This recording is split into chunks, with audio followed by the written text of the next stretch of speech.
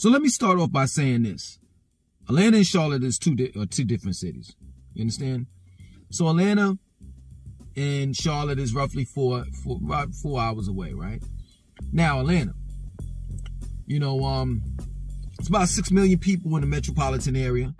You know, it's called Black Hollywood. The reason why is because everybody is trying to get down there because they want to be in the entertainment world, you know, as a singer, dancer, rapper, actor, etc. You know, I would say that Atlanta is more like a younger city. It's made for the young people, straight up. You know, I used to live there. You know, it's fast paced. There's always something to do. You know, Monday through Sunday. They have strip clubs and hookah lounges. Hookah lounges are very big in Atlanta, metropolitan area. You know what I'm saying? Of Atlanta. So, you know, there's a lot going on. You know, everybody that's down there is striving to be someone, or either they pretending. It's just that plain and simple. You know what I'm saying? And then when you bring in the LGBTQ community, you know what I'm saying? That's another thing. You know, you have DL man, you have, you know, gays, lesbians, transsexuals, etc. But there is a big following down there. It's a big community. You know, and there's no disrespect towards it. I'm being honest, you know what I'm saying? So dating down there is like, I don't know, if you're looking to actually be serious with someone, I wouldn't recommend it. I'm just being real with you. Charlotte, on the other hand, is more family orientated. It's laid back. You know, there are things to do, but pretty much as you get closer to the weekend, you know, I mean, it's not that much to talk about. You know what I'm saying? I mean, Charlotte is a banking city. You know, it's not known for its entertainment. You know, they do have adult clubs here and everything else that Atlanta has, just much on a smaller scale. You know what I'm saying? So I would think, you know, in my opinion, and from me looking at two cities, I would think that if you're looking for a serious relationship, you would want to move to a city like Charlotte. You understand? Where there's, you know, even though Charlotte does cater towards the, you know, the millennials, the younger people, Generation Zs, you know, most of them are like clustered in the South End and Uptown area. Other than that, the outskirts of Charlotte, you know, like, I mean, Charlotte city limits, of course, but the outskirts of I say Uptown area, right? We call our downtown Uptown. So the Uptown area, you know, like South, Steel Creek, Ballantyne, Huntersville, you know, University area, those areas, you know, all of, you know, the people, like, I say 35 and up live. You understand? So if you're looking to date, and you're looking, I put it to you like this: if you're looking for a wife or you're looking for a husband, you'll be better off here. Even though these two cities are night and day, you understand? And that, like I said, I mean, you'll be better off looking for a husband here or a wife here. Overall, this is what I suggest, because like I've lived in several different states and several different cities within the states that I've lived in. And I never did any dating online. I never, you know, like went to a particular city and said, yo, how are the women down here? Like, what I'm saying is that, yeah, I wanted to get somewhat of a feeling of it. You understand? Like what I just explained to you, how Atlanta is and how, you know, Charlotte is. But overall, that wasn't a deal breaker for me. See, there's a thing called the law of attraction. You understand? So if you want something, right, you have to be that thing or that person that you want. You see what I'm saying? And when you do that, then you attract that particular person that you're of the opposite sex, that you want. In other words, I'm not trying to be funny, but I'm just being real. You got to have your shit together. Straight up. You just do.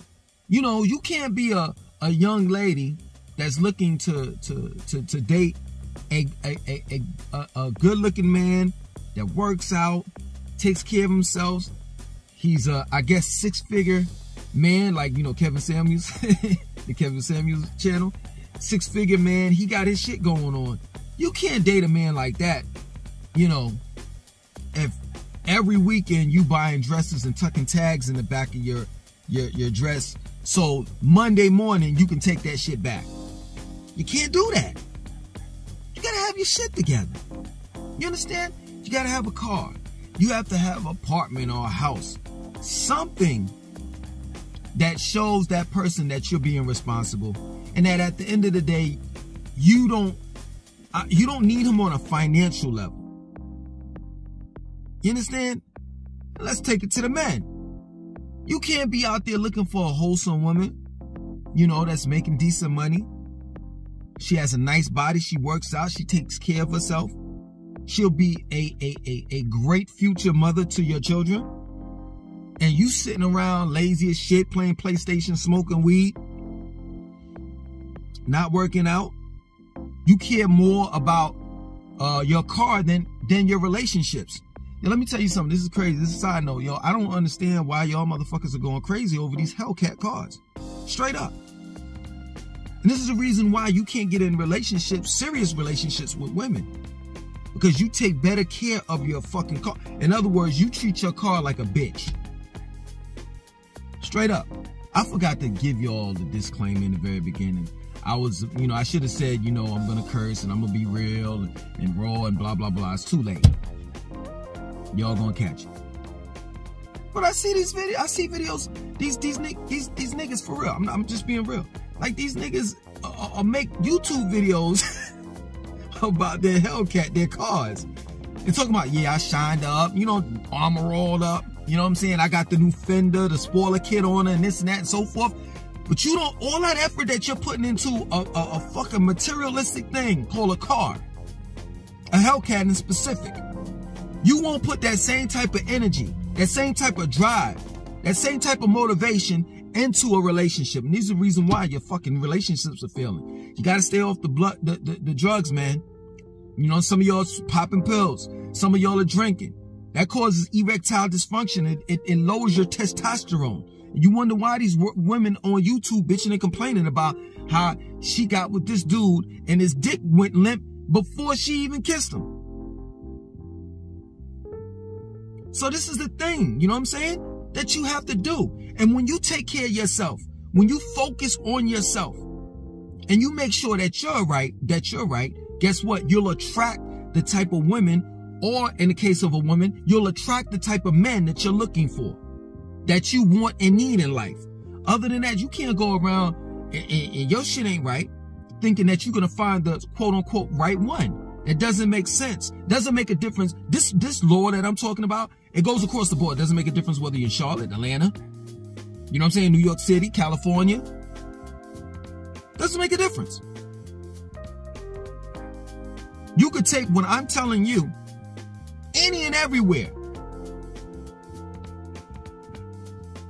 And this is, I had to learn this the hard way. Pause, for real, I'm not even lying. You know, I'm out there, when I was young, I was out there looking for, you know, Miss Right. You know what I'm saying? Oh, I want her to cook. I want her to clean. I want her to do this, that, and that, so forth. Now, taking heed, like, I've always been the type of dude, you know what I'm saying? I've always had the advantage over the dudes, no matter what. You know what I'm saying? Because my mom, she got me right. You know, I used to get in trouble all the time, suspended, you know, from from school or whatever, high school. You know, I would lie. I would do all types of shit. My mom's had me on punishment. And my punishments was cooking, cleaning, washing clothes, all of that type of shit. And in the very beginning, I'm not going to lie, it was tedious. I didn't want to do it. But then eventually, you know what I'm saying, I started catching on like, yo, I can use this shit in the near future. You know what I'm saying? So, like, now I can wash my own clothes, I could cook, I could clean, I could change diapers and all the rest of that shit. But you can't be looking for those type of things in a woman and you can't do that shit. You're not capable or able to do it. You don't even want to attempt to do it. You understand? But that's how I was when I was younger. You know what I'm saying? Wanting all of these things from a woman, and at that point in time, I didn't have it. Well, what makes me think I'm going to find that type of woman then? What makes me think that a woman, or let's just say in your in your case, what makes you think that a woman is going to be attracted to you if you can't do half of the shit that she can do? You know, I mean, my mom's, no disrespect. You see, my mom, she loves hard, for real, of course. If she's in love with you, she's in love with you. But I'm telling you, you know, I apologize. I ain't trying to put your business out there, but you know, she fell in love with this nigga like a long time ago. You understand? I still don't like the nigga till this day. But you know, she fell in love with him, and this nigga became my brother. Not her husband, my brother, my bigger brother. Because that's how he was. He was like a fucking kid. He had to have his cereal in the morning, his cereal. You know what I'm saying? My mom's washed clothes for him, cooked for him, cleaned for him, did everything that a wife was supposed to do. This motherfucker want to go out and do whatever the fuck. In other words, he did not deserve my mother. And a lot of times, these niggas, you know what's so funny? These niggas are looking for moms. They looking for someone to take care of them. They don't want no wife. They want a mother. They want a mom to cook and clean for them, to make up their beds and shit. It's crazy. Grown-ass man walking around here with this mommy and dad, mother and son type of mentality when they date, you know, when they go out on dates. Can't have that. Can't have that. You know what I'm saying? You got to get your shit together. You just do. And ever since I've, you know, got my shit together, you know, I still got some things that I have to improve about myself. You know what I'm saying? It's a thing called sustainability. You know, short for stability. You have to be stable. You have to be stable in this world. And being stable in this world is not just having one job, not putting all your apples in one basket and saying that this is my income right here. I'm making $80,000, but you're working for someone. And if you're working for someone, then that means that that person can fire you, lay you off. Look at what we're going through now with this virus thing. People are losing their jobs. So what makes you think that your job is, you know, bulletproof? Like, you can't get fired. So being stable is being independent. Having some type of hustle on the side going on. So just in case, hustle's plural. So just in case your main, like your main income collapses, you could rely on several different other streams of income that you have coming in. It may be a lawn mowing company. You know what I'm saying? It may be, you know, you walking a dog. You know, you got a business, you know, walking dogs. It could be anything. But you got to come correct when you're out there dating, especially if you want to be serious. You know, I go to the YMCA all day, you know what I'm saying? And I go downstairs, you know, to change my clothes, take a shower, you know, the steam room, a hot tub, and the sauna's down there. And I observe men, you know, no homo, pause.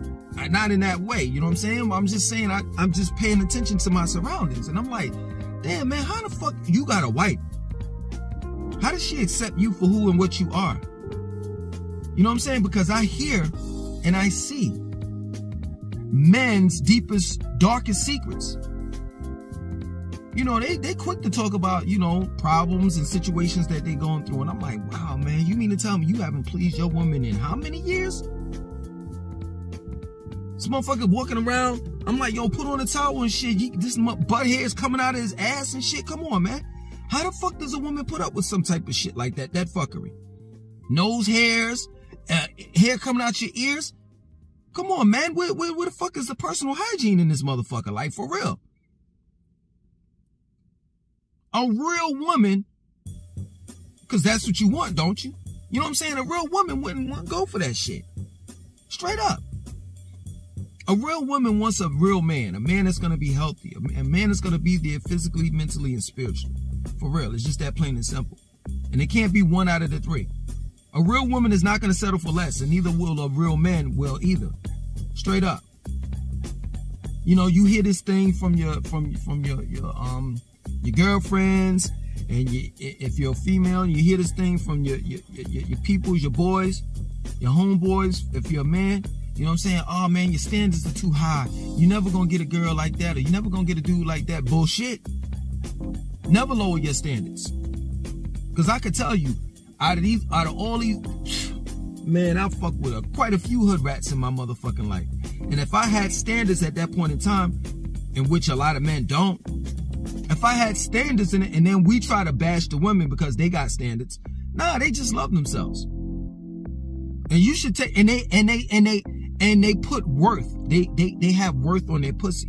They put worth. They put a bill, a priceless bill on their pussy. Maybe you should try doing that with your penis.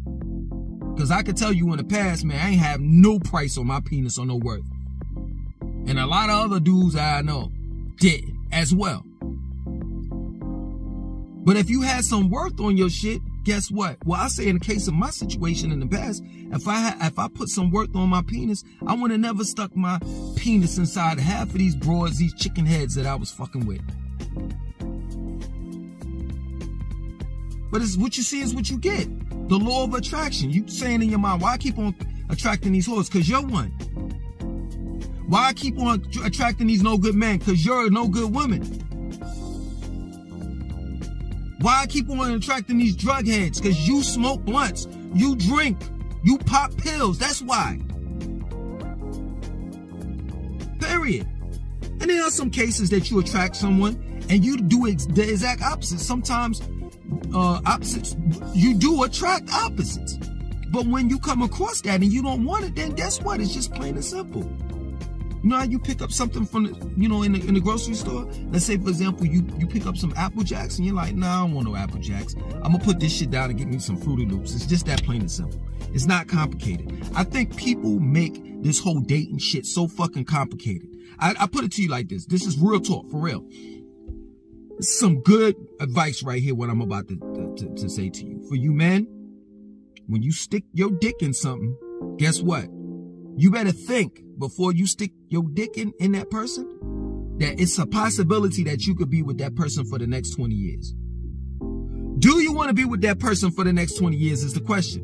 If no, walk the fuck away. There's other pussies around. Same thing with the women.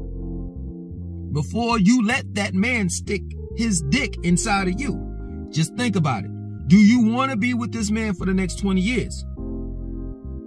This man that got a 6th toe, and that 6th toe is a corn. This man where you told him, you know what I'm saying, Langston 2092, you know, he's a friend of mine, and he, you know, he grooms himself. You know, he shaves on his underarms, he shaves his chest hairs, his pubic hairs and stuff like that. You know, why don't you try doing that? You real hairy and stuff, and when I stand tall on my knees, if you get my drift, I gotta go through the forest to get to your shit. I'm trying to please you. I'm trying to please you, and you know what I'm saying? I'm just asking, can you just trim that shit downstairs in the middle of your goddamn legs? You know what I'm saying? The shit, the fucking jungle leads from the tip of your penis all the way down to your, all the way down in the middle of your damn legs and leading back up to your asshole. You talk about nah, that's gay. What? You ain't getting no woman like that. And ain't no real woman gonna tolerate that. And for the woman, you gotta deal with that for the next 20 years. Do you wanna deal with that shit? Nigga be farting in bed and shit. Let me tell you something. No disrespect to the man, but I'm just being real with you. Seriously, like my mom's taught me better. Like I don't use Dial soap, Irish Spring and shit like that on my face. You know what I'm saying? I try to use the best products that I could use that has the least amount of fucking chemicals and ingredients in it.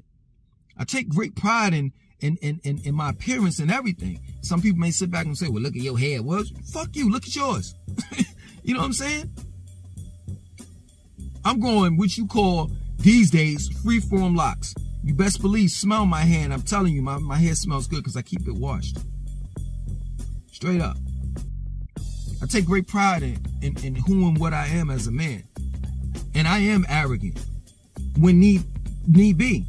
And I am narcissistic and egotistical when need be, especially when it deals with my hygiene. And that's something that from my past experience, right? Experiences. Women adore. They adore a good smelling man. They adore a man that knows how to cook, a man that knows how to clean. And now I could do all of that. I think that you men should try and put forth some effort. And then I'm gonna leave it. I'm gonna be done, and I'm gonna say this, and then I'm gonna leave it alone. You know what I'm saying? At the end of the day, this is real talk. At the end of the day, you women, real women, that is. You understand? It ain't all about the money. This man got a Honda Accord and a townhome. He may not wear the most finest, you know what I'm saying, clothes or whatever have you, but he could take care of himself and you.